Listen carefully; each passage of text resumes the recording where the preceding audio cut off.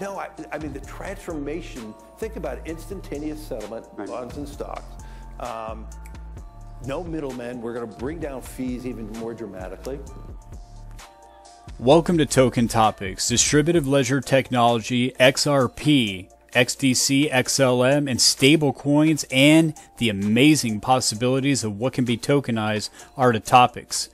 You're not going to want to miss this video. Please do hit the like, share, and subscribe. Remember, I'm not a financial advisor. With that out of the way, let's go ahead and dig in. Alright, DCENT family, I have a special announcement. The new app version 5.21.1 has been released. The latest update includes improvements to the user interface and experience of the Discovery tab browser for enhanced user convenience. One of the new features is it's easy to change the network. The UI UX has been added so that when visiting a decentralized app such as OpenSea, for example, you can immediately change the network to use when connecting your wallet. And I'm going to show you in this clip.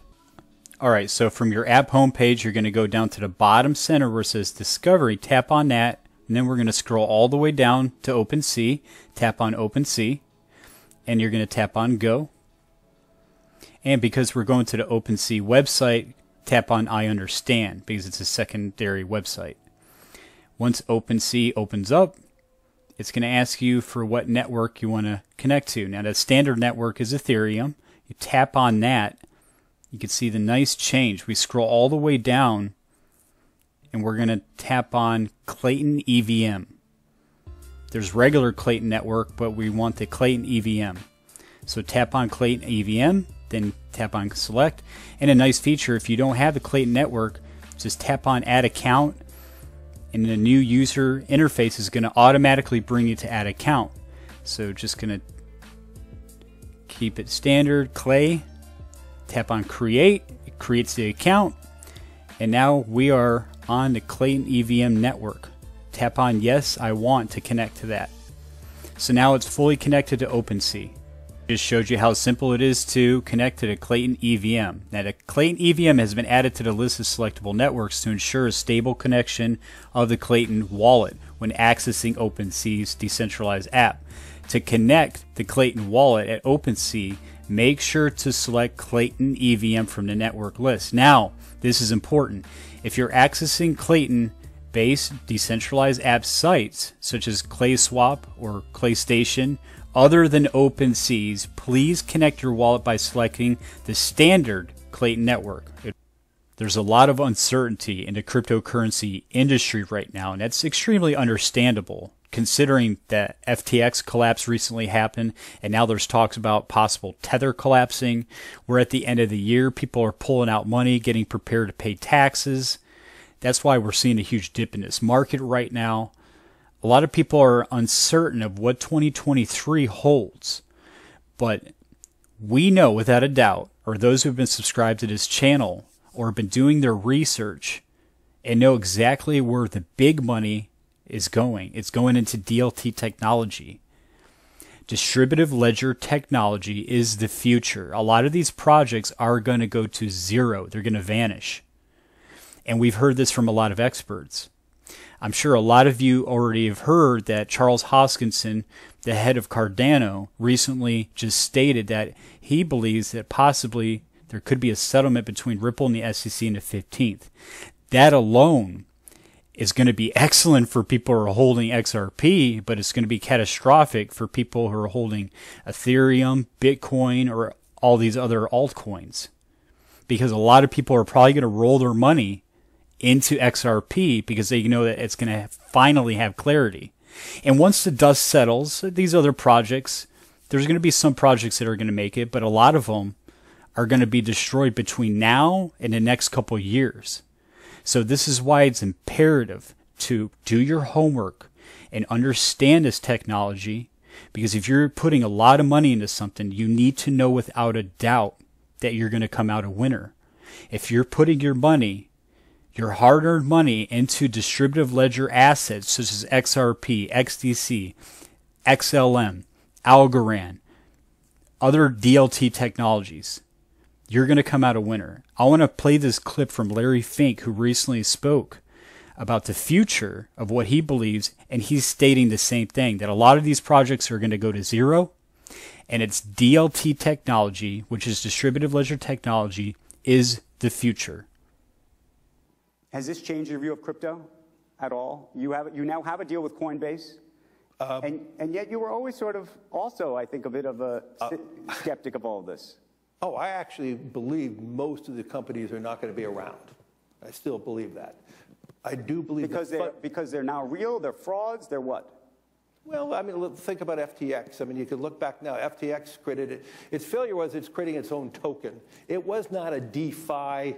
It wasn't a ledger that was open to the world. It was a closed ledger. Right. It was not distributed. So the whole foundation of what crypto is, it's supposed to be a distributed ledger that is across the system. I actually believe this technology is going to be very important. Look at it. We have been part of the huge revolution in investing through ETFs. We believe that ETFs will be changing the whole way we invest. Many people still use it as a means, people are investing it for indexing. No, the majority of people who are putting money in in ETFs are active investors that are buying exposure. The entire bond market is being transformed as we talk right now. I believe the next generation for markets, the next generation for securities will be tokenization of securities. And if we can have that distributed ledger that we know every beneficial owner, every beneficial seller, we all have our code of who's buying, who's selling, instantaneous settlement. And think about it, it changes the whole ecosystem. You don't need trust banks. But does that disrupt you eventually? Because you are custodying all of these assets. No, we're not a custodian. We're not, we use third-party custodians in everything we do. In everything you do? We're not a custodian bank. So your goal, by the way, I don't think that he was technically a custodian either, which is a separate issue. I think they were. I don't know if there was a real custodian in that closed ledger, but that's a whole other story. You should ask him that question. No, I mean, the transformation, think about instantaneous settlement, bonds and stocks. No middlemen. We're going to bring down fees even more dramatically. As for me, I don't have to vote on any shares anymore because the beneficial owner will do all the voting. They'll have it. And that's where I want to go with this conversation. Okay, I knew I was going to take you there. Thank you. Right there, you heard it from the horse's mouth. Larry Fink himself, the tokenization of securities, but it doesn't just stop with there. It's bonds, gold, silver, and any precious metal, all types of data. This was posted by Jesus Herencia on LinkedIn. And if you're on LinkedIn, you can follow me or connect with me. So he put blockchain and what can be tokenized. And this is perfect for what we were just viewing. The list goes on. Trademarks, patents, food and beverages, coffees, any kind of consumable, precious metals, as I just spoke on, financial instruments, collectibles, devices, rare cars, electronic devices, medical devices, merchandising, as I stated, data, derivatives, hybrid securities, fixed income certificates. You can wrap real estate into NFTs, anything. The transaction of value at literally almost the speed of light, speed of information through the internet is revolutionizing the financials industry. One of my recent videos, I was just explaining how Ripple is literally taking over Europe. And all the connections I explained in that video. And UK, we know that the United Kingdom and all of Europe is really pushing and accelerating distributive ledger technology forward. And I saw this awesome post that the UK-Japan digital partnership will indeed accelerate international digital collaboration. Anybody who's been holding XRP for a long time, they know that Japan has an excellent relationship with not only Ripple, but they love XRP.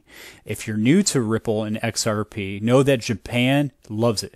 So the UK and Japan digital partnership is definitely going to accelerate. And let's look through this. It's going to make it easier for businesses to operate in both countries. Develop the unique digital strengths of both countries. It's going to increase resilience to cyber attacks, promote competition and support innovation in digital markets.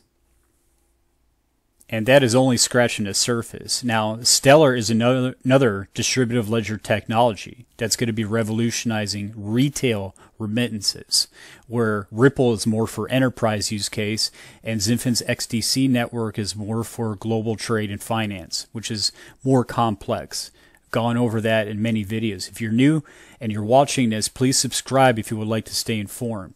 So this was posted from the Stellar Development Foundation. And Stellar was built with central bank digital currencies in mind. Now, I'm not a huge fan of CBDCs. I believe that if it is going to be conducted, there has to be a Bill of Rights, especially in nations that consider democracy. I am not a fan of China's approach to a digital yuan. I am not a fan of that at all. In fact, I heard recently that they might have the ability to literally take your asset away if you do not spend it, which is controlling you, trying to make you spend it. You can't save it. That's ridiculous. That's tyranny. Anyway, so central bank digital currencies. Not a fan, as I just stated, but if we have a certain law and frameworks put in place and have a privacy measures, it could possibly work.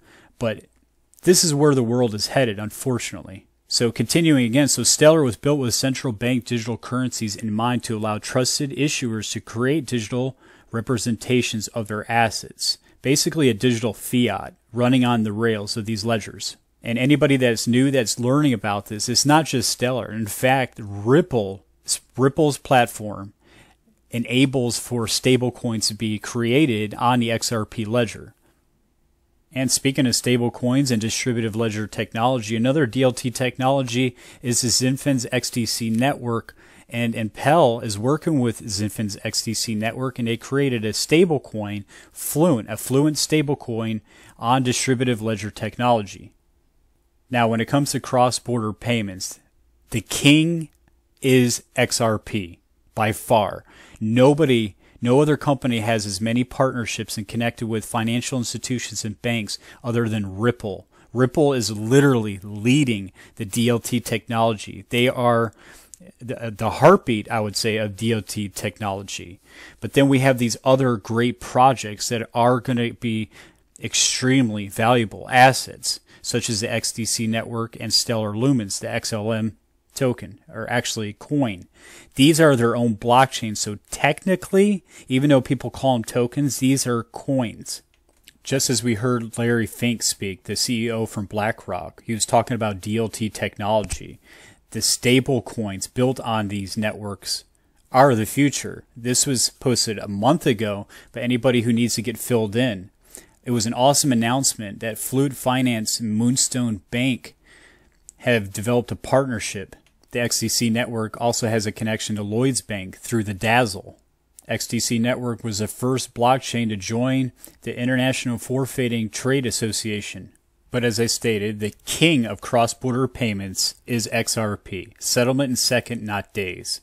This gives us a good picture of Ripple's connections. Brazil, India, Indonesia, Malaysia, United Kingdom, United States. Even though we don't have full clarity, you can still use XRP in the United States. Thailand, Poland, Turkey, Vietnam, Malaysia, the Philippines, Mexico. The list goes on. It doesn't stop. The XDC network is not the only DLT technology that's going to be working with trade finance. Ripple will be heavily involved as well. It states here, supercharging trade finance with line of credit for SMEs. Small and medium-sized enterprises often need to secure outside capital to cover the time lag between when they collect the revenue versus when they must pay suppliers and employees. The time, expense, and capital commitments associated with traditional cross-border payments only adds to the cash gap. There's a trade gap in the world, and that's a huge issue in the world right now. Now, for these SMEs that often already operate on razor-thin margins. Now, to secure lines of credit through traditional bank, small and medium size enterprises regularly pay expensive rates, commit months due diligence and approvals, and then pledge receivables or even personal guarantees. Many banks will also bundle their line of credits, requiring customers to use their higher price correspondent banking services. In contrast, customers using on ODL, which is XRP, can quickly and affordably source capital through Ripple's line of credit, offering companies can purchase a digital asset XRP from Ripple on credit with no hidden fees and with much faster approval times, to say the least, than traditional banks. Another important DLT, distributive ledger, is the Stellar network that's going to be working in tandem with all these other networks. It's all about interoperability. One business that is working with both Ripple and Stellar is Novati. And Rehive helps Novati launch a AUDD stablecoin on the Stellar network.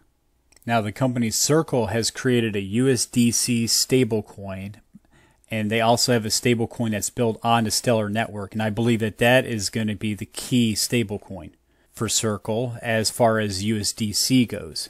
If anything happens to Tether, which I believe very much will happen in the future, there's going to be a few stable coins that are going to take the spotlight. Binance has a stable coin that's definitely going to be in the spotlight.